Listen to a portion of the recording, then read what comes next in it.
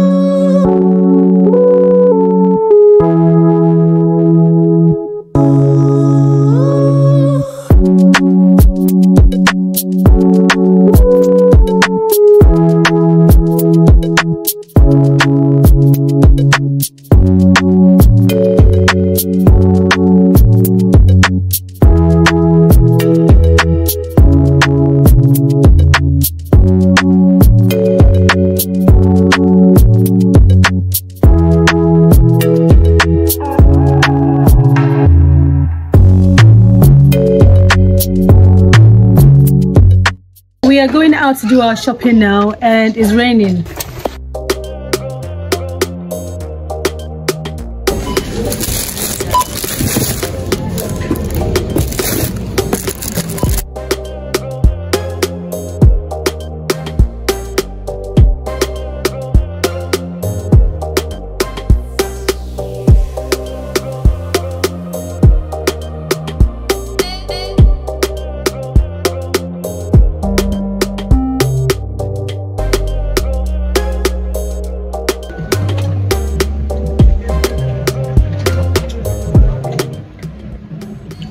What do you think? It's nice. You like it? It's not going into winter so much, but if you're going abroad. I'm going abroad. I might get it for my holiday. I would do.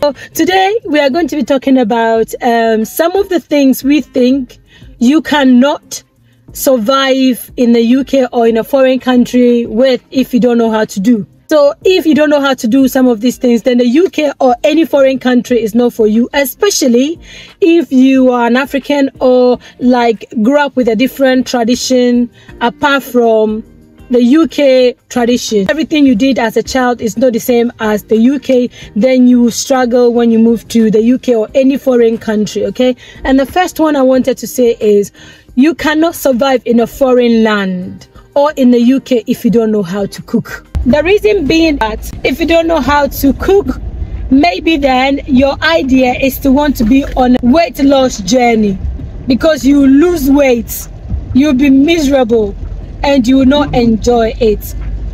A lot of people are hungry because they don't know how to cook. I mean, the shops are making life easier now, trying to make the food very diverse, but the taste of it is not the same as the authenticity back home. So you might get like a feel of it, but it's not 100%.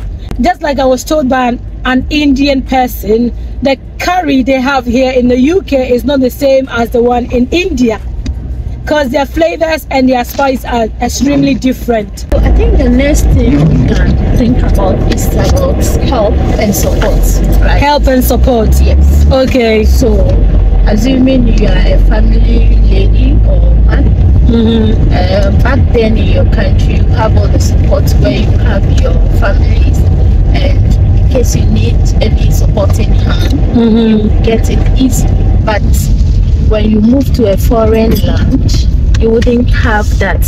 No one to rely on, no one to assist, no one to help you with the helping hand when it comes to taking care of your kids and the rest. So, and here, but the most important thing you need to be thinking about is to try to build network where you share ideas, network where you can support each other, right, in order to survive. Because honestly, you can't do it all. You are not a superhuman being, so everyone needs someone, everyone needs a support. So that is what I have identified to be one other thing there. So she's saying the next thing that she has identified is support network. If you don't have support, the UK is not for you. Okay, if you're the type of person who is happy staying in the house by yourself and you know how to cook and you are happy being on your own and you can do everything by yourself, then you don't have any problem. But if you have children, you know, I know a few people who have 5 children, you know, 4 children, even 3. We are brave. I don't know how we survive having 3 children and you don't have any support. My sister has seen the struggle of like school rounds and cleaning and cooking and all of that. Gosh, if you don't have support network, please do not think about moving to a foreign country. It will break your marriage, it will break your children, it will break everything. The next thing I'm going to say is health. Some people will agree with me, other people will not agree with me, but I'll say if you don't have a good health, don't move abroad. Because sometimes we rely and trust the healthcare system here in foreign countries so much, okay? But something you need to be aware of is they're amazing, but however, the NHS is overloaded with people, and for you to get the care you need, you have to fight everyone. The waiting list alone is about 2 years if you are lucky, and I'm not joking because I've been in it few times. I have to go to the hospital with a team of people, you know, who are like fighting my corner. They're like, doctor, no, you have to push this appointment. And I have to have like high professionals that are friends that will literally try and fight because they can see how much I'm struggling. You know, people say it's better abroad, you know, blah blah blah. You know, I'm telling you guys, if you don't have the health, don't do it. At least in your country, wherever you are coming from, you can pay and get private health insurance or private care. And the private care, they will look into your bloods, do everything that you need if you get a good doctor, okay? But here, even when you have the money, sometimes you have to wait, and by the time you realize, it's also a contributing factor to why a lot of things has happened to you. We have identified a lot of things, but the most important ones that we wanted to speak about is support network. If you don't have a support network, do not move to a foreign country. If you do not know how to cook, do not move to a foreign country. If you don't have a good health, do not move to a foreign country. Another one I wanted to speak about is do not move to a countryside. Don't move to countryside if you don't have these 3 together. You're moving to a countryside where things are limited. Buses and food and social network and everything is limited. You are now coming to like trying to form your own social network. If you move abroad and you move to a countryside, that is even dead zone. Finish all activity for today. I've done my shopping, as you've seen. I'm just gonna get dinner cooked. Thank you for hanging out with me. I just decided to record on my phone today just to see how easy it's going to be for me. Also, as much as I love my camera, which I adore, I also find it very difficult to sometimes upload videos, record, and also edit on it, because I have to transfer from one area to the other. But in a day, just in a day, I've actually done a whole video without having to download or edits or anything like that. So if you see this video, it was recorded on my phone, and I think I've done a great job. What do you think about it? Thank you all for hanging out with me today,